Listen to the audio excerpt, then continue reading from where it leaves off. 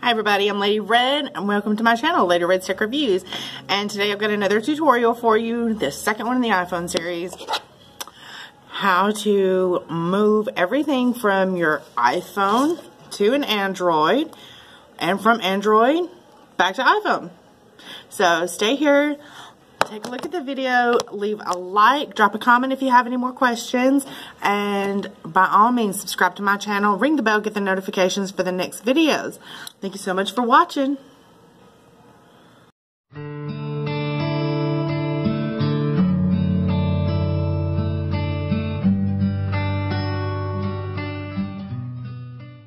Hi everybody, I'm Lady Red. So today what we're going to do, let's say you've gotten a new iPhone, it's your first iPhone, and you want to transfer everything over from your Android device to your iPhone. How are you going to do that, right?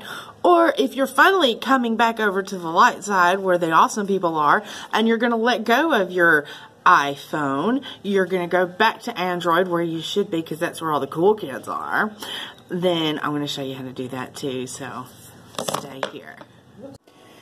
Okay, now what we're going to do, we are going to move your contacts out of the iPhone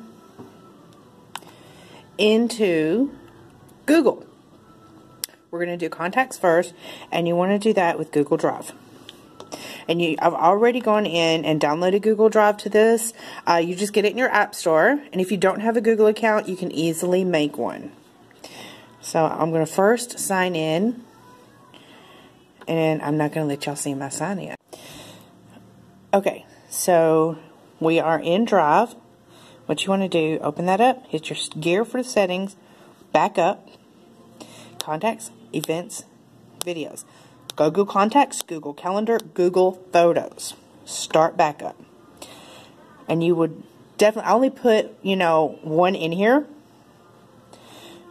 Well, 3. I put 3 in here, and that backed up very quickly. However, if you have several, then you will absolutely, definitely, 100% need to be on Wi-Fi and allow yourself some time.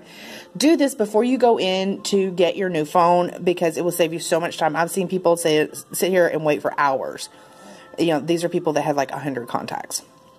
And so, Google Photos and Videos, we're going to do that in a minute.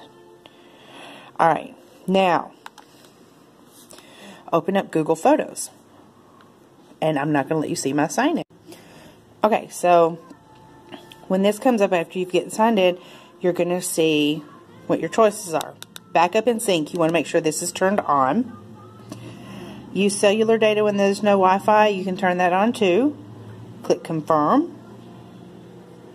And there's the few pictures that I took with the iPhone. And you want to look at this cloud up here. You want to look at that and make sure that has a check mark in it. I'm going to just get a little closer for you. You want to make sure that has a check mark. That means it's backed up. To check it, tap it. It'll say backup complete. That's all you've got to do. Now, consider this is an account I had on another device. It's already going to be backed up. If not, definitely check that box to make sure it's backed up. So, what are you going to do now? You're going to go into your Android device, open up Google Drive, and go.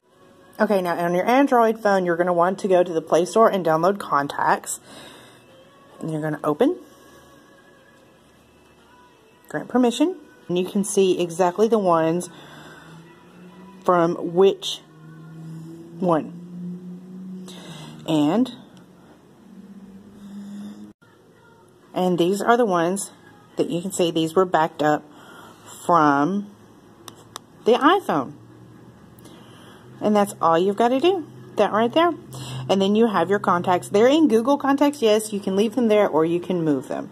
But that's all you've got to do. Thank you so much for watching. I've got to go now.